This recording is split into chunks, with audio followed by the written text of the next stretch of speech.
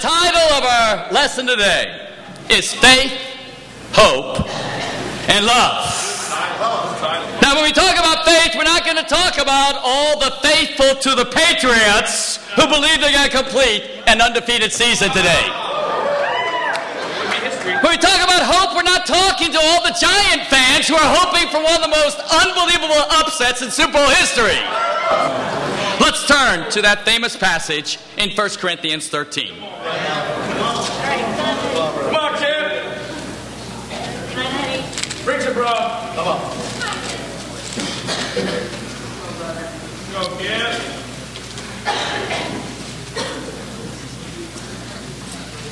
In verse 4. Love is patient. Love is kind. It does not envy. It does not boast.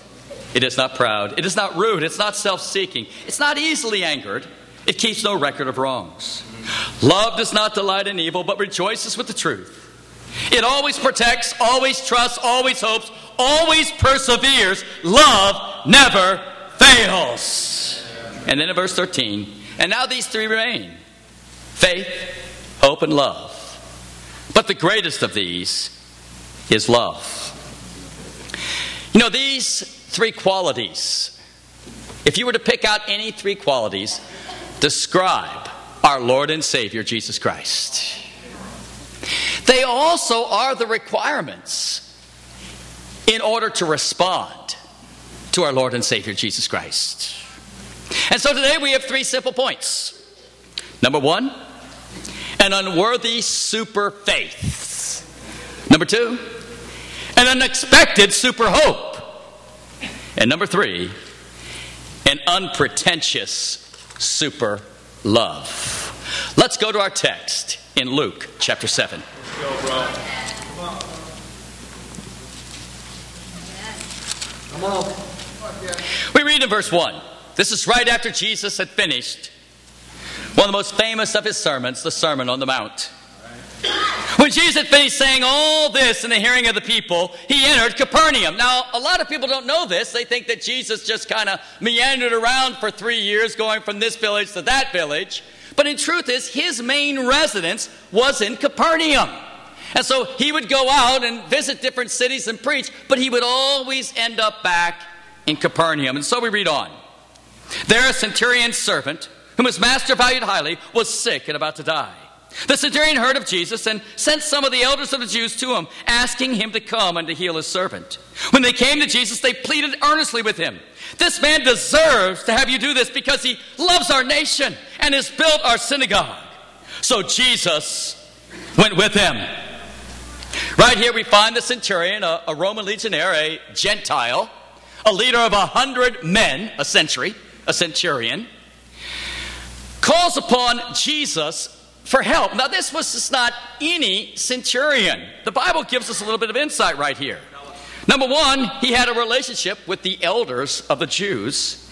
And number two, the Bible says right here, is that all the Jews felt that this man really loved the Jewish people, and in fact, it helped to build the synagogue. A lot of people don't understand, but in the Jewish mindset, there were two kinds of proselytes or converts. One was called a proselyte of the gate. The other was called a proselyte of righteousness.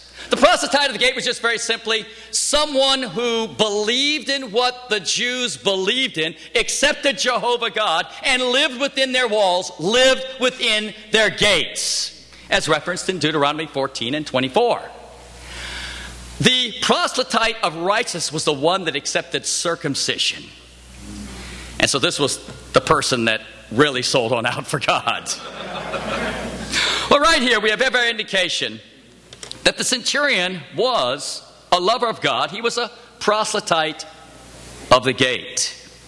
And the Bible says, in reference to him, that he had built their synagogue. Here's a very interesting piece from archaeology.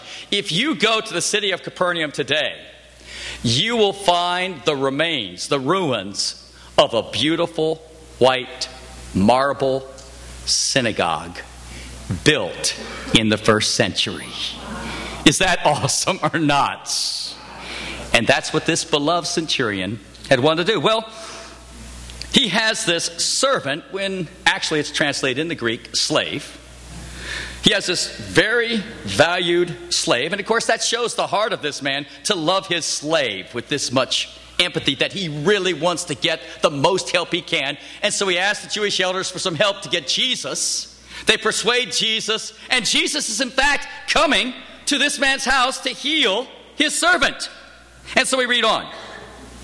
Jesus was not far from the house when the centurion sent friends to say to him, "Lord, don't trouble yourself, for I do not deserve to have you come under my roof. That is why I do not even consider myself worthy to come to you. But you say the word, and my servant will be healed. For I myself am a man under authority, with soldiers under me. I tell this one, go, and he goes. And that one, come, and he comes. I say to my servant, do this, and he does it." When Jesus heard this, he was amazed at him, and turning to the crowd following him, he said, "I tell you, I have not found such great faith even in all Israel." Then the men who had been sent returned to the house and found the servant well. Is that awesome or not? You know, it's very interesting that while Jesus was heading on his way to the centurion's home to heal his servant, the centurion thought, you know something, that's just really not necessary. The elders of the city said, "Hey, Jesus, this man deserves your help." But the centurion takes the message to Jesus through some other people. He says, "Listen, I don't deserve to have you come under my roof." You know, there are a lot of people today that think they deserve the blessings of God.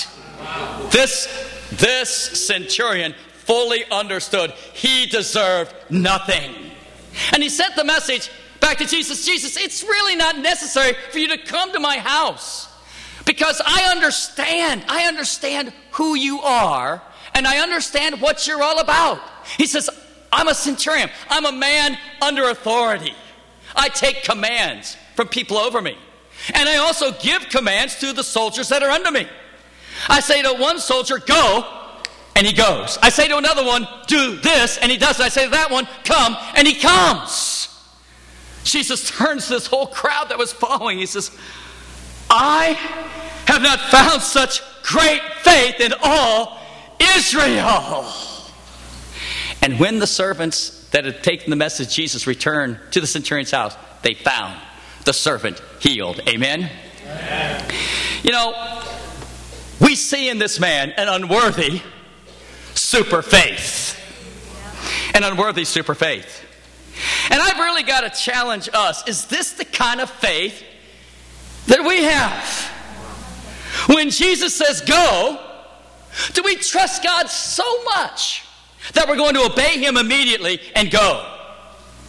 When Jesus says come, do we trust God and we immediately come?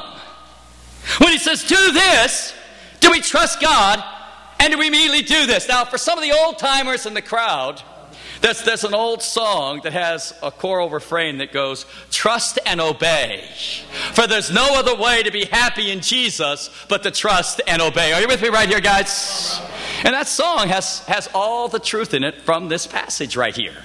You've got to trust and obey, and that's what it really means to have a great faith. Well, let's take a couple of tests right here. You know, one of the most famous passages that has the word go in it is Matthew chapter 28, verse 19. "Go and make disciples of all nations and baptize them." Amen, guys? You know, we have a sister in the church I know that we all admire very, very, very much. Her name is Angelica Robles. And Angelica called me up yesterday. She was just so excited. "I'm just so excited. I'm so excited." I said, "What are you excited about?" Well, let's just say that Angelica is a little bit over 30 years old, and she's going to Cal State LA to complete her degree. And yesterday at Cal State LA, Hillary Clinton was speaking. Now, Angelica isn't into politics a lot, and maybe you are, maybe you aren't. But she said, "You know something? There's a reason I'm going to Cal State LA, and there's a reason this lady has come to speak here at this school, and I am going to go hear this woman because tomorrow is Super Sunday at my church." Well, lo and behold, the Lord picked out for her a front row seat. After Hillary got done, she boldly came on up. Because what? She trusted and obeyed. And she asked Hillary to come to church. Now, You may be a Hillary fan, and you go, amen. And you may not be a Hillary fan, you go, amen. Let's face it, either way, she needs to come to church. Amen, guys? Now, here's the thing. She boldly shared her faith, and then she found a friend that was in one of the groups that Hillary was a part of. And she says, one of the things I do, Angelica makes dresses. And she's made dresses for a lot of famous ladies. And she says, can you take word back to Mrs. Clinton that I make dresses? And I'd like to make her a dress. So lo and behold, this guy went on back, told Hillary about it. And then Hillary came back to Angelica. And she says, listen, if I win the primary, you can make me a dress. And then Angelica invited her out again. I got a question for you. Do people intimidate you? Or do you have an unworthy super faith? That when God says go, you invite people out, no matter their stature, no matter their position, no matter their prestige, because you know that they need Jesus Christ. Another very famous scripture is in Matthew chapter 11, verse 28. Jesus, come to me, all of you who are weary and burdened, and I will give you rest. If we really have an unworthy super faith, we'll come. Now, sometimes we come because there are certain forces that are upon our lives. I will never forget back about 9 months ago at our inaugural service. And this, I don't know if I want to say young couple. It's hard to say that about Lou, Jack, and Kathy. But this couple came on in. And they'd come to the first service. That was awesome. But you can always tell, when a couple has just had a fight. A lot of times the sister's wearing sunglasses because she's been crying. You know what I'm talking about? And the brother or the sister's walking about 2 steps in front. Have you ever been there? And Louise had been a little bit up in the air about visiting the church. If you don't know, we're a little bit controversial. And Kathy says, listen, I want to go to a church where we got discipling and we're going to get help for our marriage. And it was her birthday, so Louise says, well, where do you want to go? I'm going to go to Kipolina's church. They came on in, and they've never stopped coming. Because you see, when you come back to the Lord, when you get into powerful discipling relationships, then there is rest for the weary. I think about Chris Van Staten coming all the way from South Africa. That's crazy. That takes about a day and a half flying in order to get here to LA. But that's how much he values being here and having the kind of fellowship and relationship with God that we really call people to have. And yet for a lot of us, going 30 minutes is too much, 45 minutes is too much, an hour and a half. Let me tell you something. There is nothing too much to find you a church that really preaches the Word of God and calls you to have a relationship with God where you will find rest for your weary soul. The centurion understood, go, come, and do this. It's been exciting to see so many people baptized in the last several months here. One of the things that I always just see God working in, because I come from that background, I come from a very religious background. And sometimes when people see the truth of how to become a true Christian, it's a block to them because it's not how they were raised. Turn to Acts chapter 2.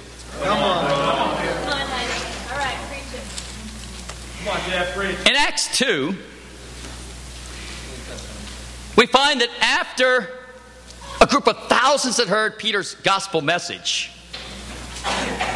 in verse 37 we read, when the people heard this, they were cut to the heart and said to Peter and the other apostles, well, brothers, what shall we do? They came to a faith.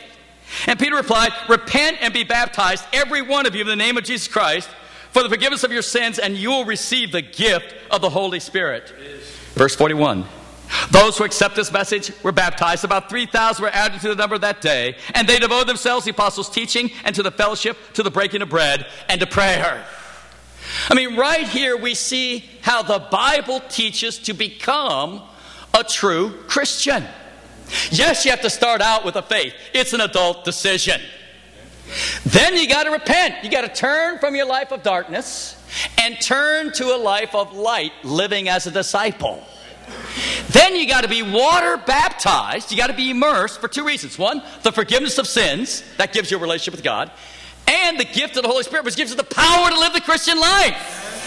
And then after you're baptized, you got to live it out. You got to be devoted to the apostles' teaching, to fellowship, to breaking bread, and prayer. You know, one of the young sisters that really inspired me, because she came from a very religious background, was Dominique.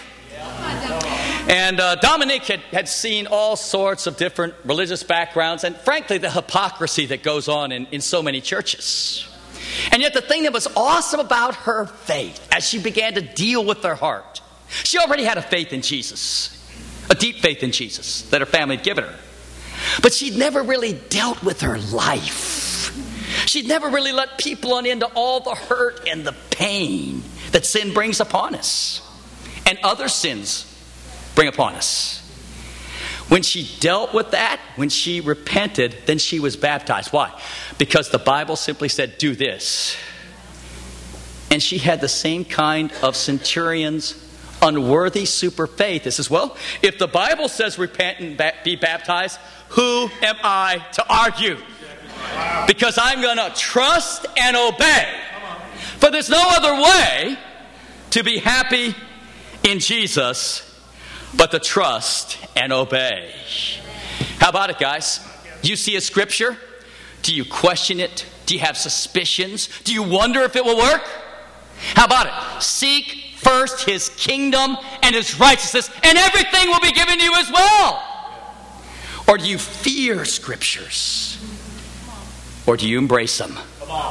Our first challenge is you've got to see yourself as undeserving, unworthy, and you need to have a super faith where you trust and obey. Let's move on back in Luke chapter 7. Come on. This is an unbelievable passage right here. Unexpected super hope. You know, the unexpected is amazing. Keeps life exciting, doesn't it? That's right. You know, a few weeks ago, one of our brothers, Mike Underhill, was with one of the sisters, Melina, going through the UCLA Botanical Gardens. And I don't know what came over Mike, but he decided he wanted to feed the squirrels. So if you can picture Mike, he's out there feeding the squirrels these almonds.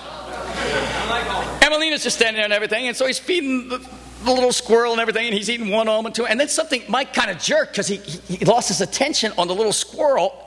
And the squirrel, when it jerked, must have thought his thumb was an almond. This squirrel didn't just nibble on Mike's, I mean, it whacked down on it. Mike shrieks. He flicks the squirrel into the air. The squirrel lands on Melina's head. Then they had to go to the hospital to get his thumb fixed. That's unexpected. Now, unexpected can be good or it can be bad, but let's look at our text right here. Chapter 7, verse 11. Soon afterwards, Jesus went to the town of Nain, and his disciples, a large crowd, went along with him. As he approached the town gate, a dead person was being carried out, the only son of his mother, and she was a widow. And a large crowd from the town was with her. When the Lord saw her, his heart went out to her, and he said, "Don't cry." Then he went up and touched the coffin, and those carrying it stood still. He said, "Young man, I say to you, get up." The dead man sat up and began to talk, and Jesus gave him back to his mother. They were all filled with awe and praised God. "A great prophet has appeared amongst us," they said. "God has come to help his people." This news about Jesus spread throughout Judea and the surrounding country. Certainly, an unexpected super hope. If you can envision this passage for but a moment, we find that Jesus is coming towards the town of Nain. And he has a large group of people following him. Out of the town of Nain was another large group of people, but this was a funeral procession. It wasn't just any funeral. This was one of heart-wrenching proportions. It was one where a mother, in fact a widow, had lost her only son. Wow. You know, in the natural order of life, it is usually common that we are forced to bury our parents. Life dictates that one spouse will bury the other. But it's quite uncommon for us to have to bury our children. And right here we find a woman that's been left all alone. She's a widow. And now her only son has died. Can you imagine the grief, the pain, the hurt, the anguish? And right as she's coming on out, perhaps leading the procession, this other crowd is coming with Jesus. And Jesus, knowing everything that was going on, the Bible says in verse 13, I love it, his heart went out to her. And he said, don't cry. You know what I think happened when he said don't cry? The people didn't cry. They knew something unexpected would be happening. This was the carpenter turned preacher. This was the guy that was healing people all around. And the Bible says, and we kind of miss it, that he goes up and touches the coffin, and those carrying it stood still. Now, coffin's probably a poor translation right here, because the Jews didn't use one. They used more of a stretcher. And they cover the body in linen with a cloth over the face. And Jesus just simply speaks to the young man on the stretcher in the presence of the crowd that was with him and the mourning crowd that was with the mom. Young man, I say to you, get up! And then, it probably freaked everybody out. He just sits right on up. But the Bible then says, and then he began to talk. Now that would have done it for me right there. And then the most cool thing, I think that it says that Jesus gave him back to his mom. Perhaps he was a little bit younger and he had to be helped off the stretcher. Every movement, every word, every action of Jesus was filled with faith, hope, and love. And what were the people feeling? They were all filled with awe and praise God. And he said, God has come to help his people. You see, one of the most painful things that we have to face is death. I know in my own family, whenever someone would have to come on over to the house to deal with gravestones or insurances or something to this effect, Mom would make herself scarce. She didn't want to be there to talk about death. A lot of people like that. It really hit me the other day. I was just looking on the internet, and Heath Ledger had died, 28 years old. Wow, I don't know why it just hit me. He'd been in The Patriot, and perhaps his most famous film was Brokeback Mountain. But here's a young man, 28 years old, with incredible fame, incredible fortune.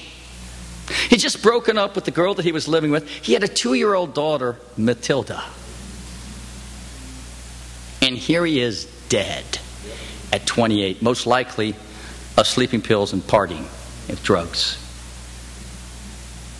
In the world's eyes, he had everything. And yet there was an emptiness that all the evil this world tries to anesthetize us with, and all the good in this world of relationships and family, none of it could fill the void that God vacuumed in his life. Whenever tragedy strikes our family, it's even more devastating. I'll never forget, and I'm so appreciative of the church praying so hard for Bob who had a massive stroke just a couple of months ago. He's doing so much better. But it just hits you. I mean, here's my little sister and her husband's got this stroke that killed 1/8 of his brain. You know, I started to think about this. I mean, Jesus, above all, wants to give us hope. And the area of hope that he most gives us hope in is our families. I mean, think about this reunion that takes place right here. As I thought about the congregation over the last several months, I see the Spirit moving so powerfully within our church family, within our physical families. I mean, it's been incredible. According to Malachi chapter 4, a sign of God's kingdom would that children would return to their fathers, and fathers would be returned to their children. You know, how exciting, right at the beginning of the church, when Rob and Burgundy on Achaia rededicate their lives because they'd seen that they'd really messed up as parents. And then 2 weeks later, their teenage son, Darian, is baptized into Christ. How exciting when Lance and Connie Underhill, who are totally in debt and challenged up in Portland, say, listen, bro, we want to be on the mission team to go down to Los Angeles because our son, Mike, who used to be in the full-time ministry, has fallen away. He's a bartender and he's living with his girlfriend. And we know the only hope is a church that's filled with love and hope and faith. And we want to be there to help him. Mike was restored. Amen. It's so exciting to see families like Victor and Sonia Gonzalez, seeing Easy and Sonia restored to the Lord. Amen. And then Miracle Salud was baptized. Amen. I mean, exciting to see Ron Harding be able to restore his mom, Judy. To see Lou, Jack, and Kathy influence Kathy's mom and dad, Tommy and Sandra, to be restored to the Lord. See, just a couple of weeks ago, Ted Green's son, Joe, baptized into Christ. And then, I mean, so moving was Dave Swan. Dave was married before and had Kyle and Cassie with his first marriage. And these kids have been around the kingdom for years, and then their lives drifted away. They got so estranged from Dave. And yet the Holy Spirit moved. And Kyle and Cassie got baptized in Christ. Amen. I mean, then to think about Paula Foley, who's just barely hanging on to having just a little bit of faith. And then Miracle, Michaela gets baptized into Christ. I think about Jack and Jeannie McGee, who get restored, and then their son, Jared, is baptized into Christ. And then just the past couple of weeks, I mean, the miracles with the young families has been incredible. Luis Ramos gets baptized, and a week later, Irma joins him, his wife.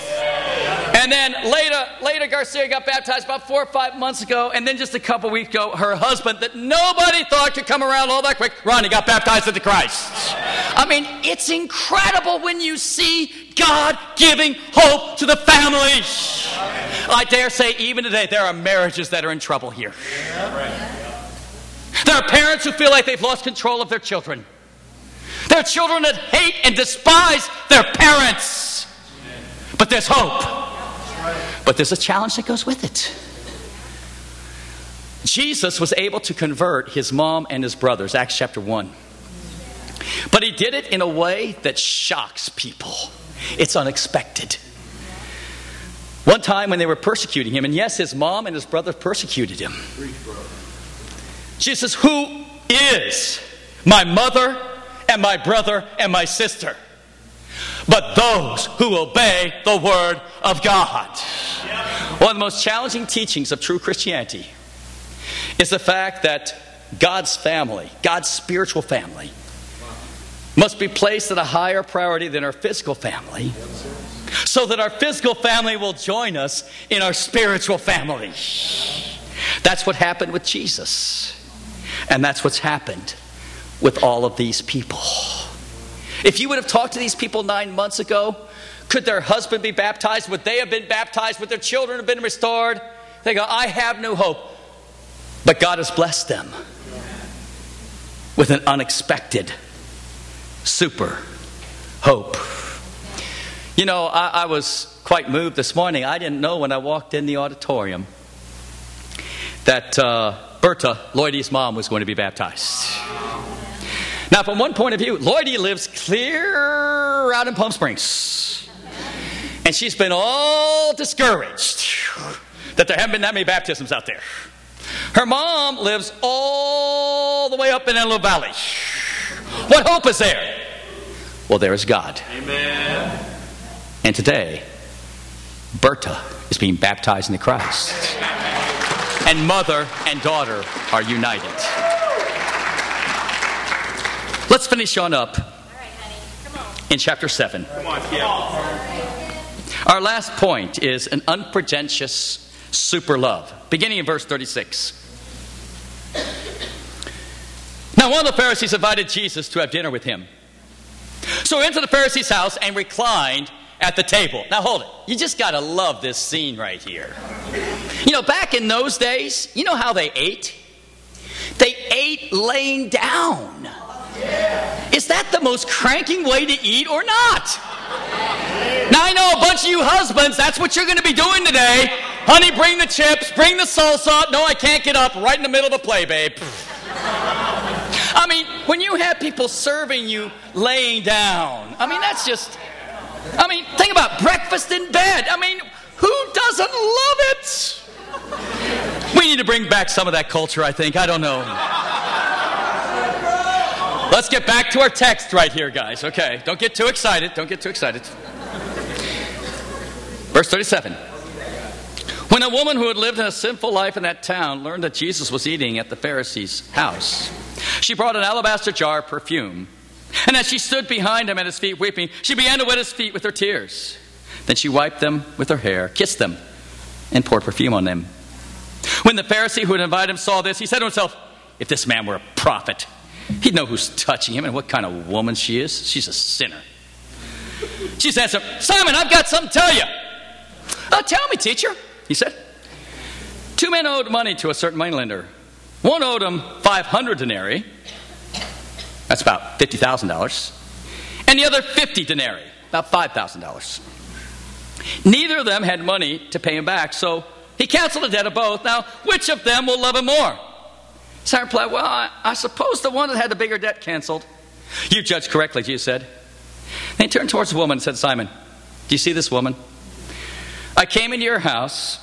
You did not give me any water for my feet, but she wet my feet with her tears and wiped them with her hair. You did not give me a kiss, but this woman, from the time I entered, has not stopped kissing my feet. You did not put oil on my head, but she's poured perfume on my feet. Therefore I tell you, her many sins have been forgiven, for she loved much. But he who's been forgiven little loves little. Then Jesus said to her, your sins are forgiven. The other guests began to say among themselves, who is this who even forgives sins? Jesus said to the woman, your faith has saved you. Go in peace. Is that cranking or not? You know, many people believe that this is Mary Magdalene.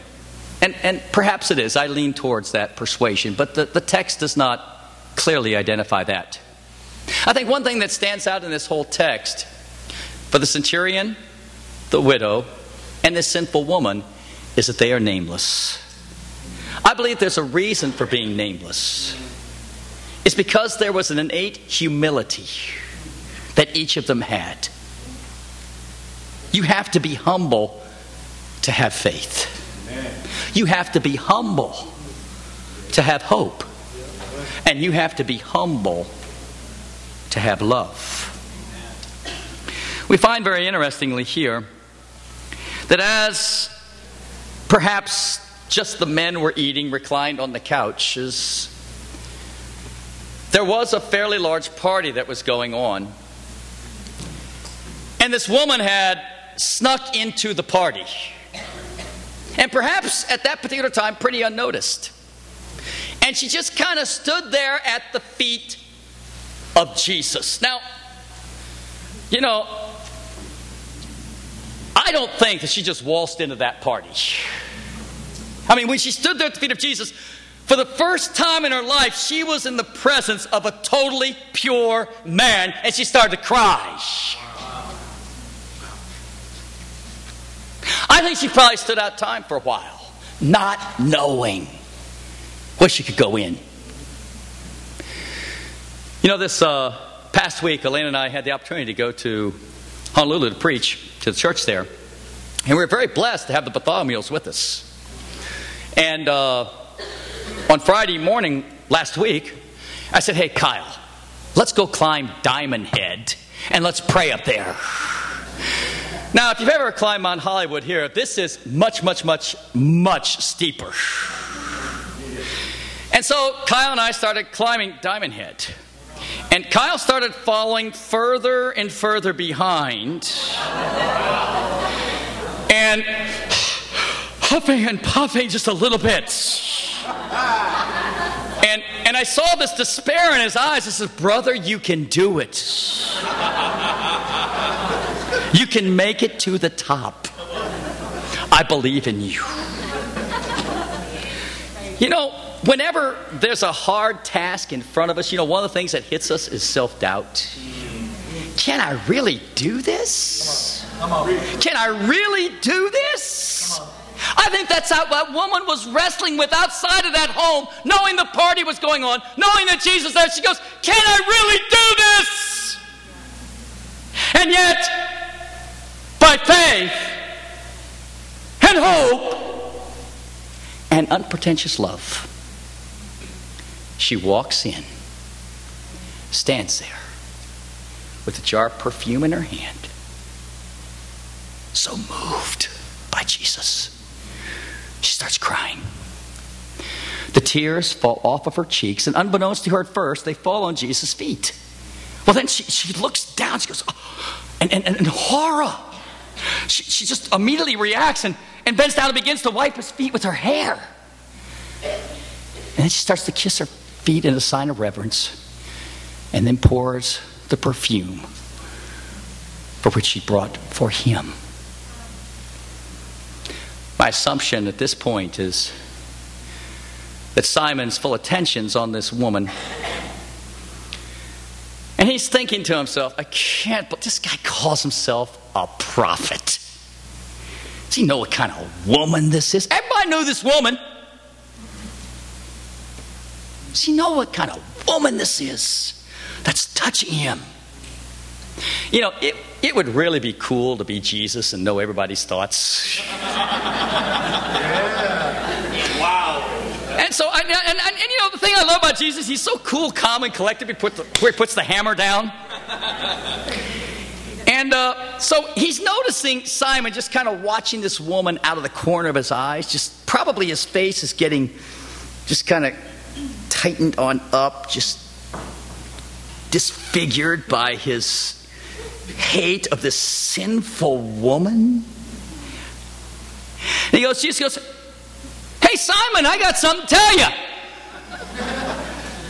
Then Simon tries to play cool. Yeah, tell me about it. He says, well, it's a little preacher story. He says, well, go on. He says, well, there's a certain moneylender. Yeah. And two guys owed him money. One guy owed him $50,000. Nah. Yeah. The other guy owed him $5,000. Yeah, I can relate. And then the guy forgave both of them. Get out of Dodge. It's just a story, Simon. It's just a story. He said, but I got a question for you. Which of them loved him more? Now, Simon wasn't dumb, and so he goes, now Jesus is doing something right here. And so he goes, well, and it's right in the text. You go look at it. You can look at it. Verse 43. I suppose the one that had the bigger debt canceled. You judged rightly, Simon. He says, see the woman? Of course, he'd been looking at her the whole time. You know, I came in your house. You didn't give me any water for my feet. She wet my feet with her tears and wiped them with her hair. You didn't give me a kiss. This woman from the time I entered has not stopped kissing my feet. You didn't give me any oil for my head. It's just customary. But she's poured perfume on my feet. Therefore I tell you, her many sins have been forgiven, for she loved much. But he who forgives little loves little. And he said to her, your sins are forgiven. I find that kind of fascinating. He didn't say your many sins are forgiven. He said your sins are forgiven. And he just talked about two different guys that need their debt forgiven. Two different guys that need their sins forgiven. One that was forgiven much, that loved much. And one that was forgiven little, that therefore loved little. And he said, but your sins are forgiven. I think that was just a dagger to the heart right there. And then all the other guests go. Because I think by this time, everybody's kind of looking from their recliner. Who is this guy who even forgives sins? And Jesus says, listen, your faith has saved you. Go in peace. And don't we all long for that? Don't we long for that? You know, going to Hawaii was really awesome. It was an awesome chance. Elaine and I got away for our 31st wedding anniversary. That's pretty awesome, amen?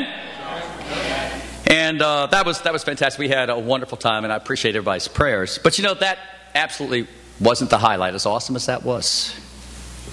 It was going to see what God is doing in the Hawaiian Islands.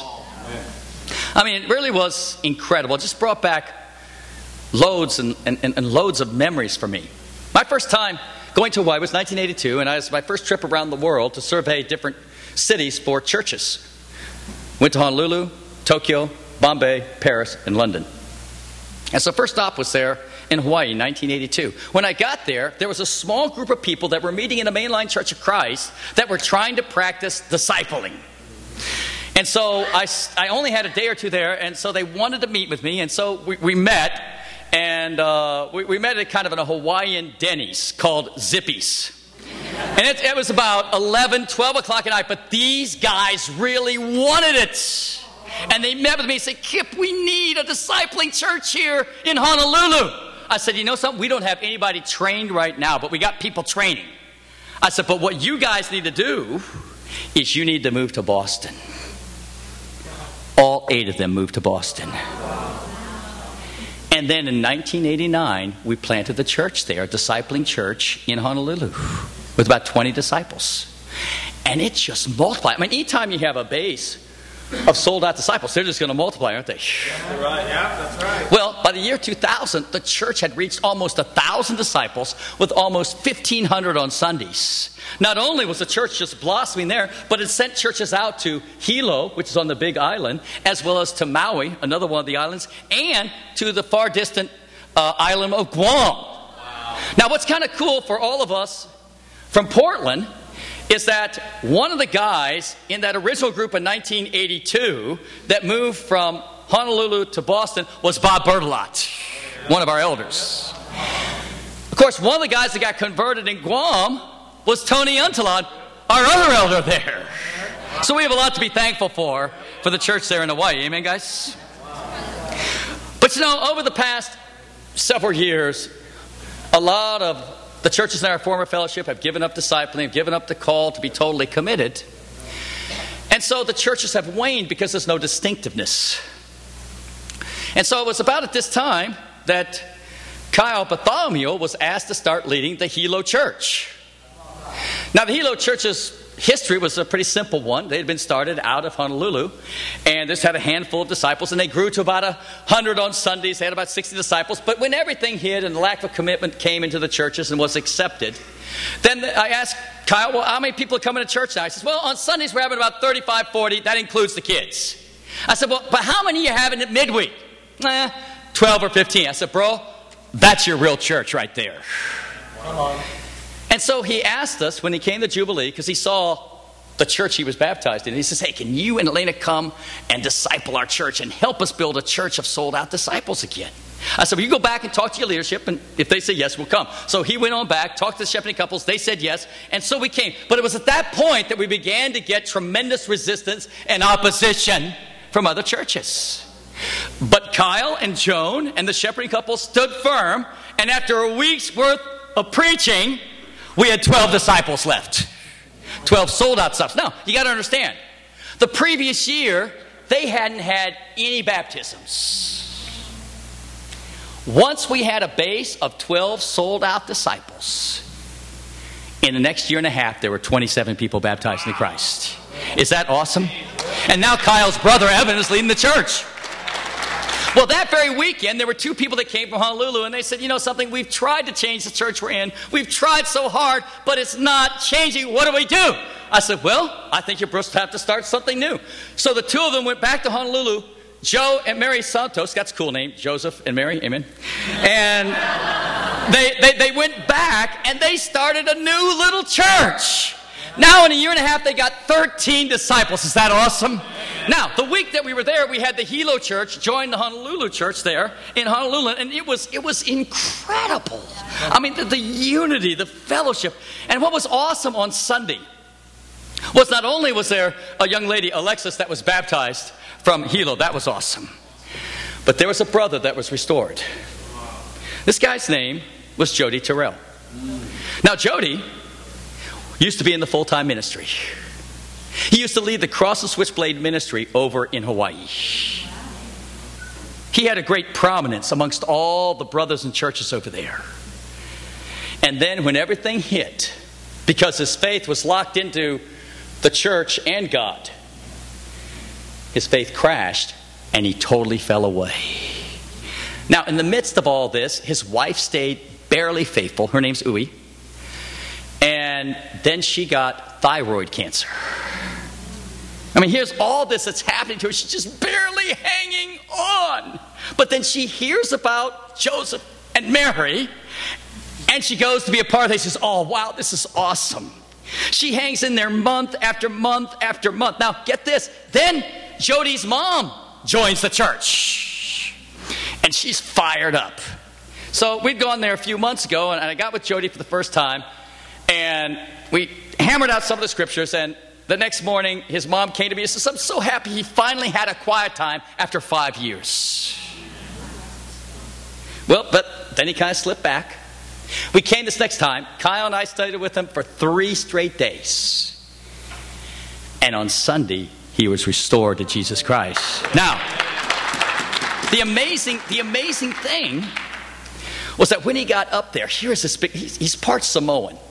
And, you know, if you know any Samoan people, Luis, you know, they're kind of like really big people. They're really big. I mean, Kyle is tall, but I'm talking about broad-shouldered too. You know what I'm saying right here? And, I mean, this guy gets on up there and just has a presence. And he gets on up there, and I know he wanted to speak powerfully, but then he starts crying. I look around, everybody's crying. He apologizes to God. He apologizes to the church. He pledges a sold-out commitment to the end. He apologizes to his wife. We sing to him, and then his wife just runs up to him, and his 3 little girls, 10, 8, and 6, just run up. They're all crying, and they're all hugging Daddy. I'm telling you, I started to cry. I mean, it was just unbelievable, because you saw Jesus changing someone that everybody thought just couldn't change. It was very interesting. It was Elena that figured out what was going on, why his heart was so hard. We had dinner the first night there. We were just talking about this, talking about that. He hadn't got into any really what we call bad sins. And Elena, you know how Elena just hangs back just a little bit and then like that? And she goes, you know, Jody, I think your problem is, the reason your heart is so hard is that you can't forgive yourself for falling away. Wow. Here we are at the dinner table. Our tears are starting to come, you know. She says, you can't forgive yourself, can you? She's just going at it like that, you know. She says, that's pride. Whoa. Yeah, I kind of scooted back right about that point.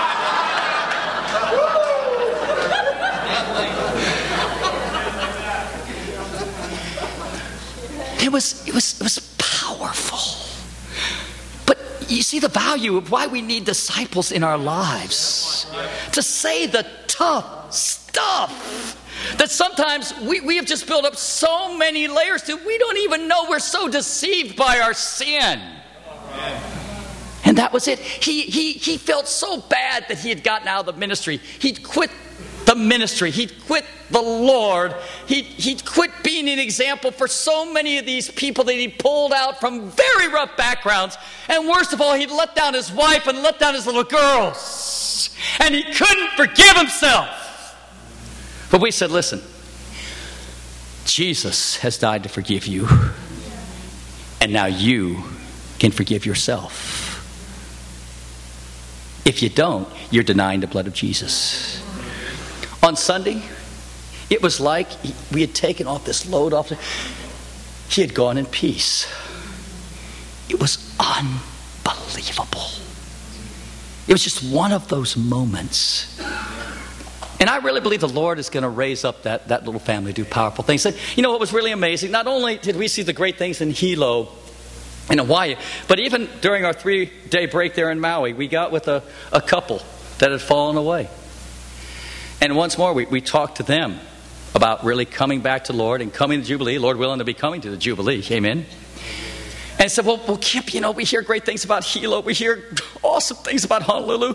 When are you going to start a church here on Maui? I said, as soon as you guys repent, then we can go for it.